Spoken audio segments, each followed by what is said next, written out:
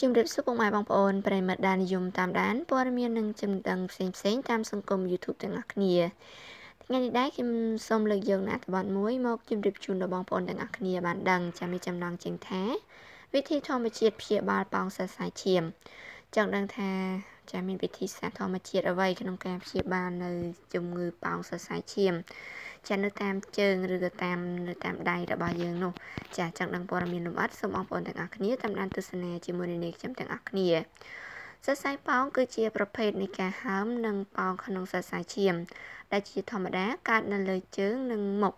សុភាពនារីគ្រប់រូបស្អប់ជាងគេនៅពេលកើតសរសៃប៉ោងនេះព្រោះវាមិនត្រឹមតែធ្វើឲ្យបាត់បង់សម្រស់ប៉ុណ្ណោះទេតែថែមទាំងធ្វើឲ្យបាត់បង់ទំនុកចិត្តថែមទៀតផងយ៉ាងណាលោកអ្នកនឹងភ្ញាក់ផ្អើលចំពោះវិធីព្យាបាលដ៏មានប្រសិទ្ធភាពមិនគួរឲ្យជឿដូចខាងក្រោមនេះរុក្ខជាតិខ្ទឹមសវិធីធ្វើនិងប្រើប្រាស់យកខ្ទឹមស6កំពឹសចិញ្ច្រាំឲ្យម៉ត់បន្ថែមទឹកអាល់កុលសម្រាប់លាងឬជូតស្បែក2ទៅ3ដំណក់ច្របល់ចូលគ្នាឲ្យសព្វយកមកម៉ាស្សាលើបរិវេណស្បែកដែលមានសរសៃពីងចាឬក៏សរសៃប៉ោងនោះពី15ទៅ20នាទី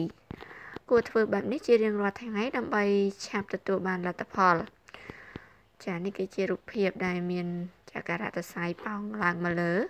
ចាគឺអាក្រក់មើលមែនតែន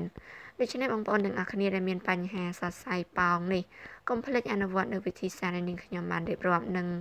ចាលែងមានបញ្ហាសរសៃប៉ោងនេះតទៅទៀតចាអរគុណសម្រាប់ការតាមដានទស្សនានៅអត្ថបទមួយនេះសូមបងប្អូនជួយចុច like